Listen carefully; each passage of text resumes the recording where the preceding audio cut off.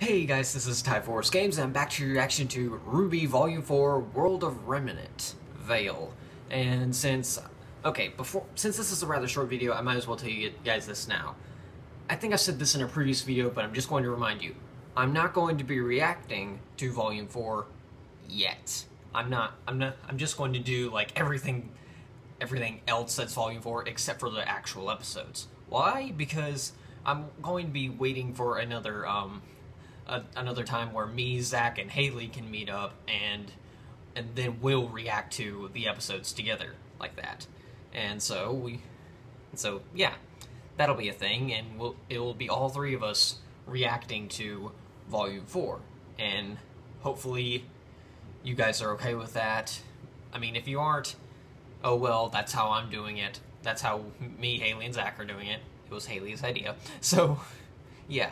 Alright, let's just jump right into this world of Remnant. Vale. Right.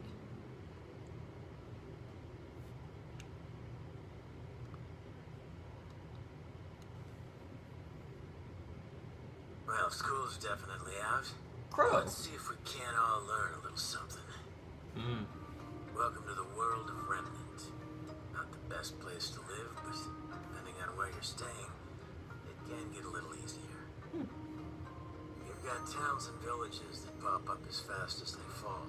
The faunas have menagerie, but the sweet spots are Vale, Mistral, Atlas, Dracula, the four kingdoms of the modern era, and each one's special in its own little way. Okay. Let's talk about Vale. Alright. In the grand scheme of things, Vale's pretty well guarded. It rests on the northeastern end of the world's largest continent, Suns. Like most successful kingdoms, Vale's survival over the years can mostly be attributed to prime real estate. Its front is protected by steep mountains, and its back is against waters too shallow for any real threat to pop out of. Not to say I haven't heard some crazy fish stories.